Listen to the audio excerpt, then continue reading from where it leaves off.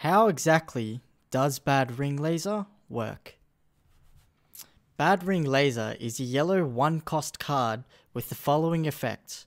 Counter. Place one yellow card from your hand into the drop area. Negate the counter. So basically what this does is negate another counter. So if someone plays Wiss's Coercion, they pay their mana, then this card activates, negating the effect to untap the mana and proceeds to the battle phase. But Bad Ring Laser has some really weird interactions, and those are the interactions that I want to go over with.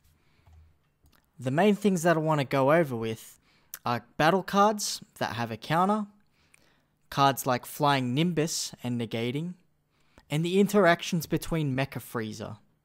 I'll start off with an easy one, with Bad Ring Laser negating Bad Ring Laser. So earlier, we had Wiss's Coercion being negated by Bad Ring Laser. But what happens if another Bad Ring Laser was to negate that? So the way Bad Ring Laser is worded is that the dropping of the yellow card from your hand is cost.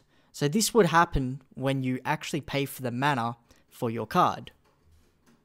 So if your opponent plays Wiss's Coercion, then you play Bad Ring Laser, you will drop your yellow card when you have to tap the energy for Bad Ring Laser. Then your opponent will play Bad Ring Laser, negating your Bad Ring Laser.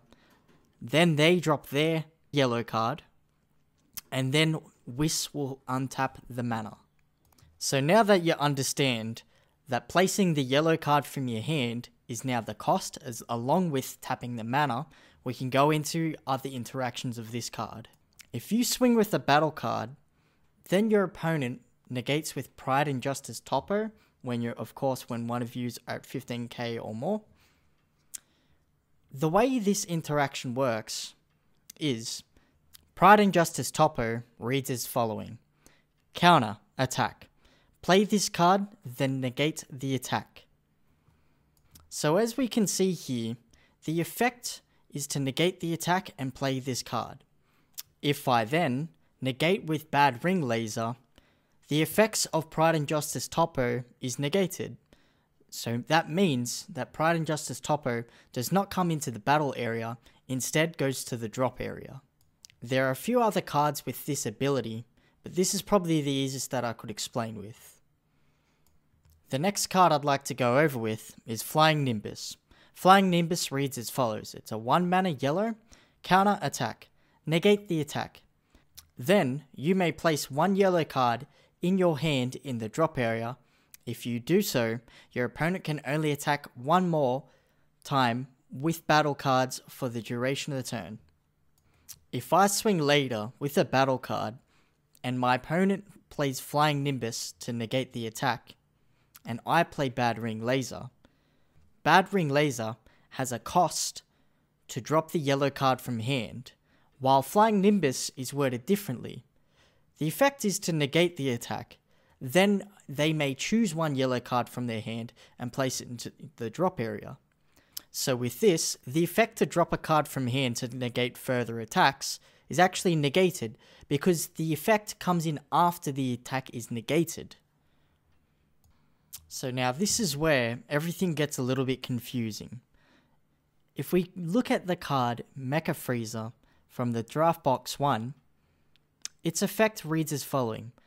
When you activate an extra card, you may choose one card in your life and add it to your hand. If you do so, reduce the energy cost of that extra card by 1 for the duration of the turn. If this reduces the energy cost of that extra card to less than 1, you may activate that card without paying the specific cost. So which effect actually comes first? Do you drop the card from hand off Bad Ring Laser first? Or does Freeze's ability activate first? Please note that you cannot activate Bad Ring Laser without having another card in hand, just because you won't be able to completely activate the full effect of the card while it's being played. So you won't be able to use Freeze's ability to get that extra card. In the case of Bad Ring Laser, it is revealed first. Because it has a skill cost being able to drop a yellow card from hand, the effect of that comes first. Then Freeze's ability to reduce the card to 0 then activates. This ruling stops people using Bad Ring Laser without having an actual yellow card in their hand before Freezer ability to actually happen. I hope that helps, guys, and I'll see yous in the next video.